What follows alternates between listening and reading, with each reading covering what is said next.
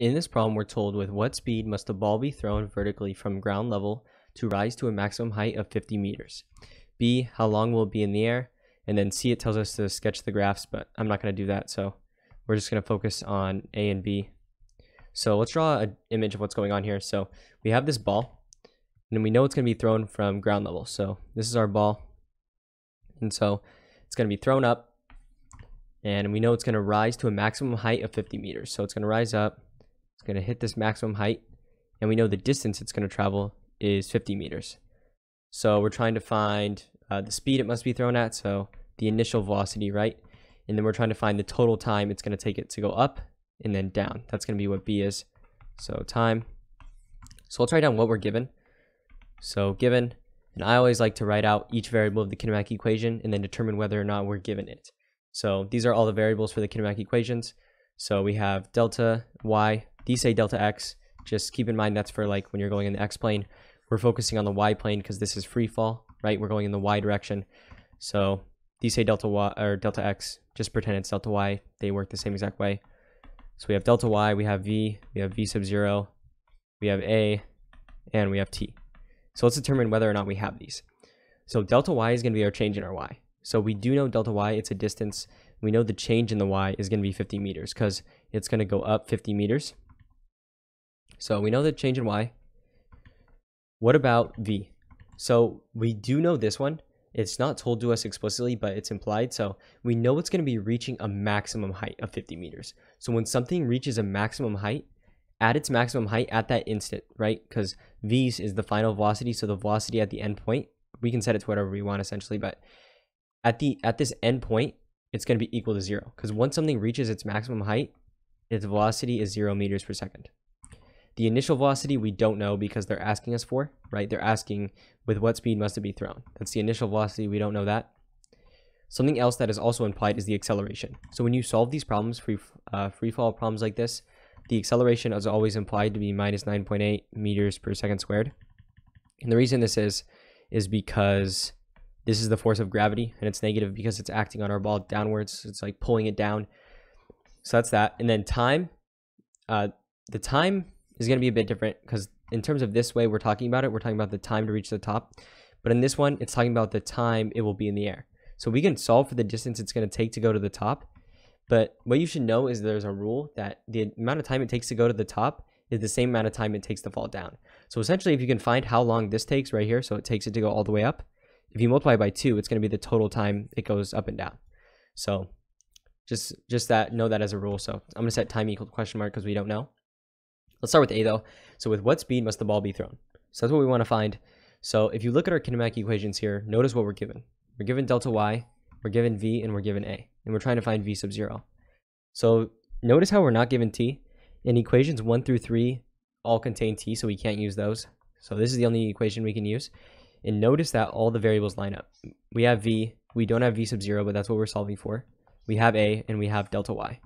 So we're going to be using this one right here. We just got to plug in. So we know v is 0 because it's going to a maximum height. So 0 squared is just 0, which equals v sub 0, which is what we're solving for. So v sub 0 squared plus 2 times a, which is minus 9.8, times delta y. So it says delta x, just pretend it's delta y. So 50, right? That's our change in y. And then let's just solve for v sub 0.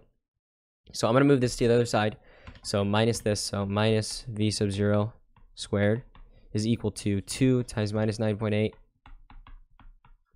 times 50. So if you go ahead and do this, 2 times minus 9.8 times 50, you're going to get that this equals minus 980, right? Minus 980. The minus signs will cancel though, so it's just v sub 0 squared equals 980. And then square root both sides. So you're going to get v sub 0 equals the square root of 980. And if you go ahead and plug this in your calculator, square root of 980 is 31.3. So 31.3 in the units we use to measure initial velocity, or velocity in general, is just meters per second, right? Because we're using meters in seconds. So it's just meters over seconds. So this right here is going to be answer to A. So that's A. Let's move on to B. So B is how long it will be in the air. So the way we're going to solve this one is what we're going to do is solve for the total time it takes to go up, right? So the equation we're going to use is this one. You could use any of the ones that contain t. I think the first one's the easiest, so we're going to choose that one. So v equals v sub 0 plus a times t. So the way I want you to think about this, right? If we set the velocity equal to 0, right? So if we set that equal to 0, because that's going to be when it reaches the top. So it's going to be when it reaches the top, we set the initial velocity to what we just found, right? 31.3. And then we're going to set the acceleration to minus 9.8 as always.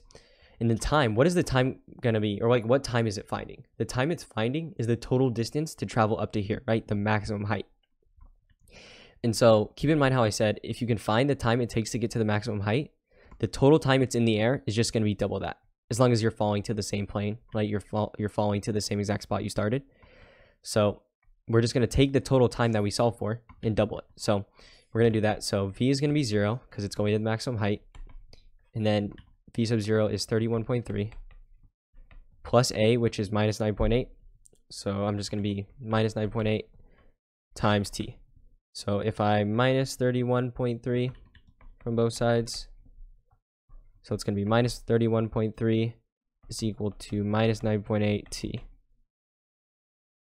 And so if I divide both sides by minus 9.8, if you go ahead and do this, 31.3 divided by 9.8, you're going to get 3.19. And so this right here is going to be the time it takes to get to the top. But keep in mind, we're trying to find total time in the air. How long will it be in the air, right? So we're trying to find going down. So this is just the time it goes up, and then we need to add or double it so we can get the total time.